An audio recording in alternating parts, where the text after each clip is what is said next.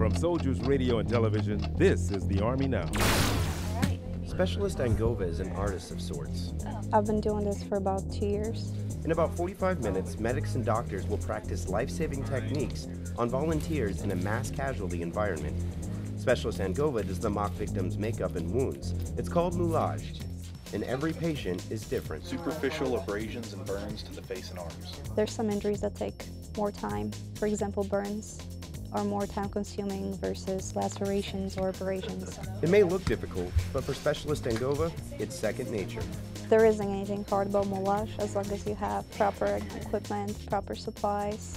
And she's very good at it, making exercises like today's feel and look a lot more real. The biggest reason why I do it is because I want to provide realistic training to our soldiers.